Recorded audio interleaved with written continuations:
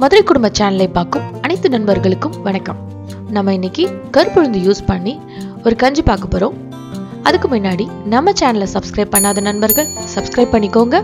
பக்கத்துல இருக்கிற bell ஐகானையும் press பண்ணிக்கோங்க. அப்பதான் நாங்க போடுற வீடியோ உங்களுக்கு டே டு டே கிடைக்கும். கருப்பு உளுந்து கஞ்சி செய்யறதுக்கு என்னென்ன தேவையான பொருட்கள்னு பார்க்கலாம். இதுக்கு ஒரு கப் பச்சரிசி, ஒரு கப் பச்சரிசினா 1/4 கப் உளுந்து எடுத்திருக்கேன். அதோட 1 டேபிள் ஸ்பூன் வெந்தயம்,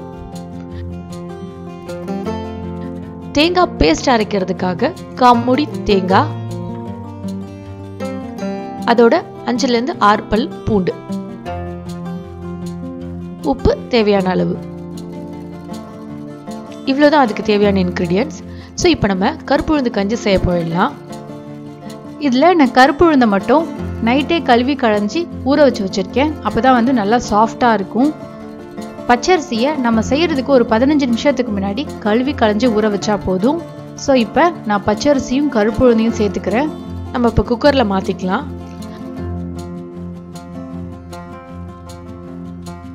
அதோட நம்ம வச்சிருக்க வெந்தயத்தையும் ஆட் பண்ணிக்கலாம். ஸோ 1 கப் அரிசி 1/4 கப் உளுந்துன்றனால 4 கப் தண்ணி ஊற்றிக்கிறேன். கஞ்சின்றனால 4 கப் தண்ணியை தாராளம்.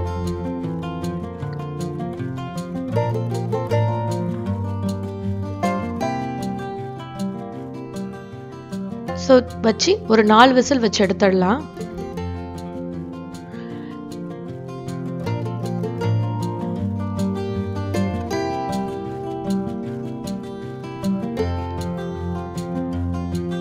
விசில் வரட்டும். அதுக்குள்ள நம்ம இதுக்கு தேவையான தேங்காய் பேஸ்டையும் அரைச்சிட்டு வந்துடலாம். ஸோ தேங்காய் பேஸ்ட் அரைக்கிறதுக்கு நான் ஒரு மிக்சி ஜாரில் நான் வச்சிருக்க 1/4 மூடி தேங்காவையும் ஆட் பண்ணிக்கிறேன். அதோட 5 ல இருந்து 6 பல் பூண்டையும் ஆட் பண்ணிக்கிறேன். ஸோ இதோட நான் சேர்த்து நைஸ் பேஸ்ட்டாக அரைச்சிட்டு வந்துடுறேன். பூண்டு இந்த கஞ்சிக்கு ரொம்ப இம்பார்ட்டன்ட். பூண்டு இந்த கஞ்சிக்கு ஒரு ஃப்ளேவர் கொடுக்கும். ஸோ இப்போ நம்ம பேஸ்ட் ரெடி ஆயிடுச்சு. இதை நம்ம ஒரு கண்டெய்னரில் மாற்றிப்போம்.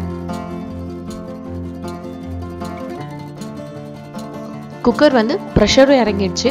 ஸோ நம்ம கஞ்சி எப்படி வெந்திருக்கு எப்படி இருக்குன்னு பார்க்கலாம்.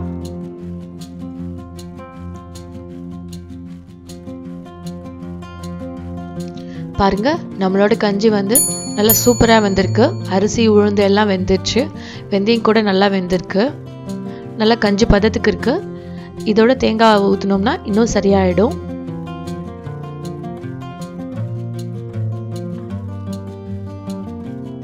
இதோட நம்ம அரைச்சி வச்சிருக்க தேங்காய் பேஸ்டையும் ஆட் பண்ணிக்கலாம். ஆட் பண்ணிட்டு நீங்க இதை இன்னும் கொஞ்சம் தண்ணியா ஆக்கணும்னு நினைச்சீங்கன்னா தண்ணி ஊத்திக்கோங்க. அது உங்க கன்சிஸ்டன்சி பொறுத்து. நான் இன்னும் கொஞ்சம் தண்ணியா இருக்கணும்ன்றதுக்காக இதோட நான் இன்னும் கொஞ்சம் தண்ணி ஆட் பண்ணிக்கிறேன். பாருங்க, இந்த மாதிரி தான் இருக்கணும்.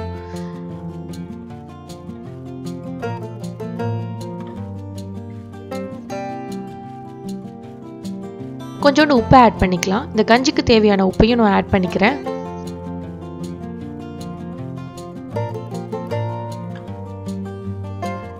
ஸோ நல்லா மிக்ஸ் பண்ணி விட்டுட்டு நம்ம அடுப்பை ஆன் பண்ணிக்கலாம்.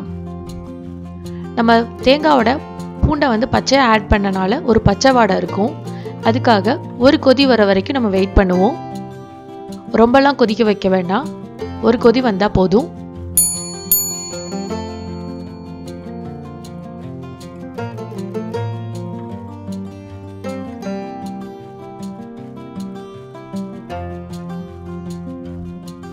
இப்போ பாருங்க, நல்லா பொங்கி வருது. இதோட ஆஃப் பண்ணா போதும். ரொம்ப கொதிச்சிட்டாலும் தேங்காயோட சத்தும் போயிடும்.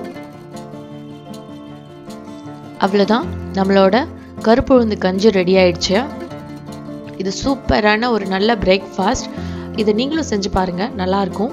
இந்த கருப்பு உளுந்து கஞ்சிக்கு வடகு துவையல் நல்ல காம்பினேஷனாக இருக்கும். இல்லைன்னா ஊறுகாய் ரொம்ப நல்லா இருக்கும். நல்ல காம்பினேஷன்ஸ். ஓகே, இதை நீங்களும் செஞ்சு பாருங்க. செஞ்சு பார்த்துட்டு உங்களோட ஃபீட்பேக்கை எனக்கு கமெண்ட் பண்ணுங்க. இந்த ரெசிபி உங்களுக்கு பிடிச்சிருந்தா லைக் பண்ணுங்க, ஷேர் பண்ணுங்க. நம்ம சேனலை சப்ஸ்கிரைப் பண்ணாத நண்பர்கள் சப்ஸ்கிரைப் பண்ணுங்க. தேங்க்யூ.